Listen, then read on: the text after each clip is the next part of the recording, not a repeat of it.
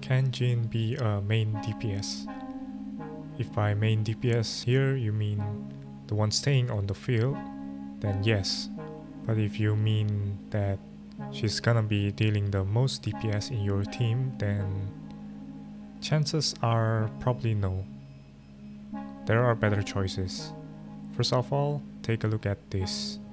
This is only a small comparison between some sword users, Kaya, which has the highest normal attack modifiers, and Keqing, which is supposed to be the strongest sword user in the game right now, and also comparing to Eula, which is the strongest physical DPS right now for a 5-star besides Razor.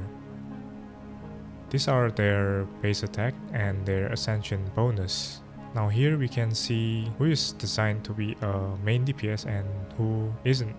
Some people are still gonna say just get good artifacts and they're good to go, but the truth is that that's very copium and some characters are just not designed to be the best in that field. So now let's compare the attack speed of the normal attack between the sword users. They have almost the same attack speed, but if you take a look at the multipliers at level 8 over here, in total Kaya is dealing the most damage for sword users compared to Keqing and Jin. Also for a reference, this is Jin versus Eula. So then what makes Keqing deal more damage than Jin in terms of normal attack? Over here we can see the attack speed difference of the charge attack. Keqing is doing a lot faster than Jin. And also that's not the only problem. The other problem is that Jin's charge attack is vertical compared to Keqing, which is horizontal. That means it has a very short attack range, and also it's hard to deal damage to multiple enemies. And also for reference, these are the differences in terms of damage between Eula and Jin. Of course, the weapon totally makes a lot of difference, and in this clip, Eula has level 10 talent for the normal attack, while Jin has level 9. So it's just for a reference, not a clear comparison between the two.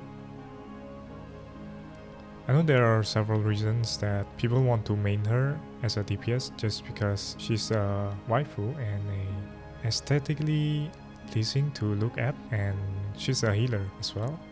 But don't get me wrong, she's still decent at dealing physical damage compared to other characters if you don't have a proper DPS like Ganyu, Hu Tao, and Eula, Xiao. She's still great. But what makes her an exceptional on field is something else entirely. Most of you will probably already know this, but she's great at pulling enemies in and dealing fall damage. So as for the same concept, let's think about this. If Jin has around 330 base attack and crit damage as ascension substats, can we agree that she will be the best DPS in the game right now? So then what's the biggest reason for that? If you notice, every animal users have their own support capabilities with some crowd control ability to a certain extent. Some are better than the others, some are worse.